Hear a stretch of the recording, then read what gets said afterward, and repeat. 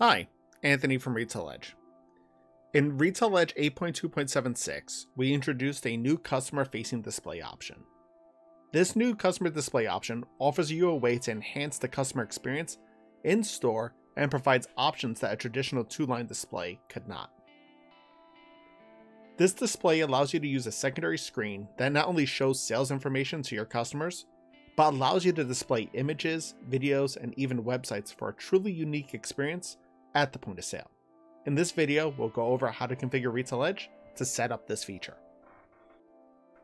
In Retail Edge, select Tools, Settings, Workstations, modify your workstation, select the Customer Display tab.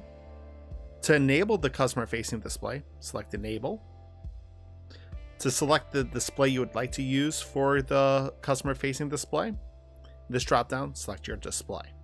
If you're unsure of which screen to select, in Windows, go to your Start menu, select Settings, go to System, and under Display, you can go ahead and select Identify. And Windows will show you a number. Take note of that number.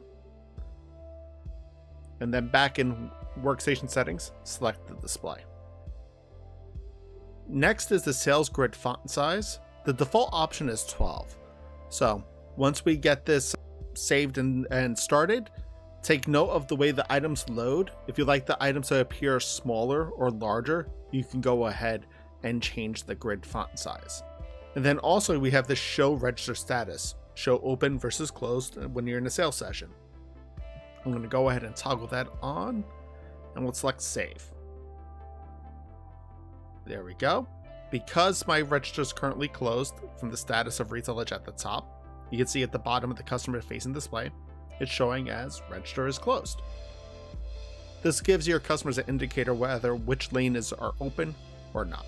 So let's go into a sales screen.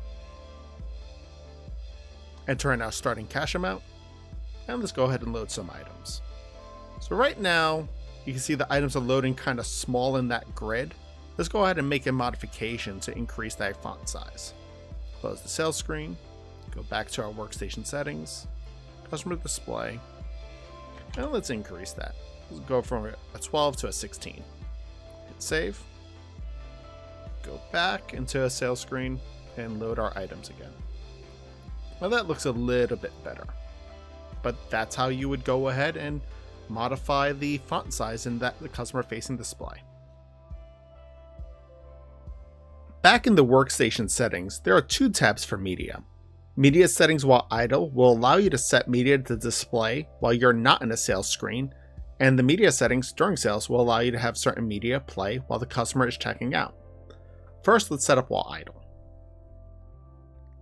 The idle mode top panel caption allows you to set a message at the top of the customer facing display. Traditionally in two-line displays, this would be a welcome to your store or any other messaging that you would like to appear towards your customers. In the drop down, you can set what the action would be. So let's set it to scrolling. I already have a message in here, top of display. I'm going to select save so we can see what that looks like. And you can see the message slowly crawling across the screen. Let's go ahead, take a look, go back into workstation settings, go to while idle, and let's set it to static centered. Hit save so you can see what that looks like. And we're going to modify again and take a look at the other option, left justified. I like the centered justification a little bit more, so I'm going to go ahead and select that. But in your case, you can go ahead and select whichever one you like. Alright, so now let's go ahead and select what type of media to display on the screen.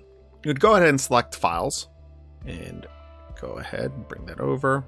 And let's say I just want to display an image. Hit save, and the screen refreshed with just the image.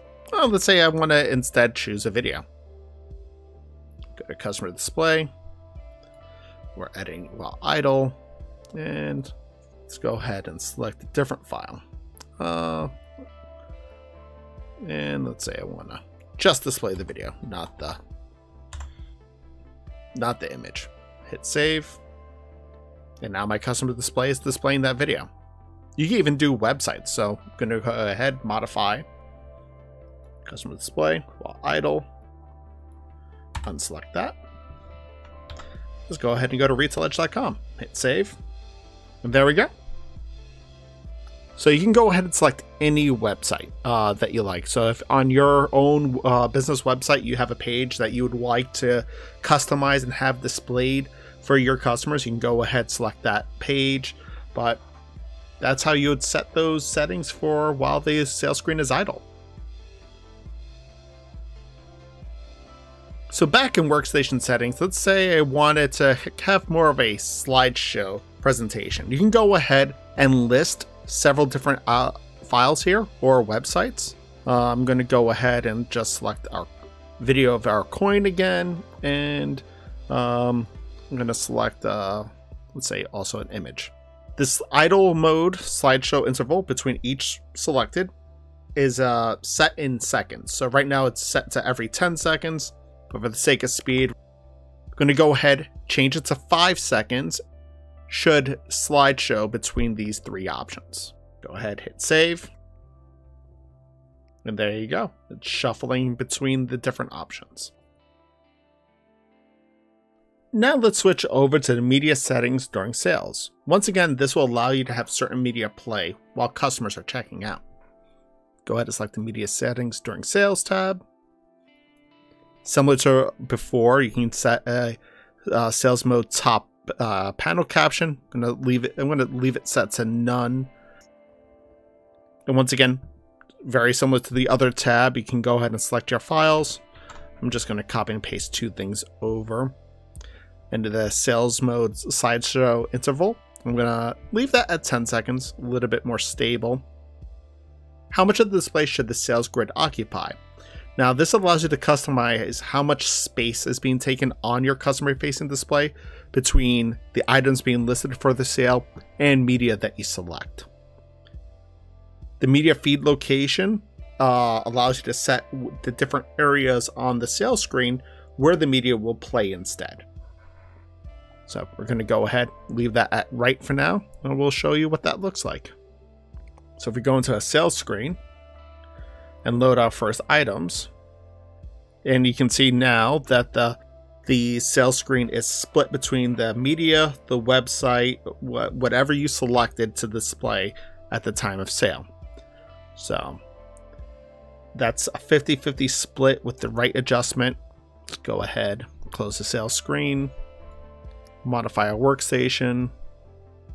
Let's say if I want to do more of a top-down split, we'll have the media display at the bottom. Hit save. Go into a sales screen. And there we have it. That's how you would set up the new customer-facing display in Retail Edge. If you like the content we were putting up, hit that like button. And if you're not subscribed, hit that as well. If you'd like to find out some more information about us, please visit us at RetailEdge.com. Have a great day.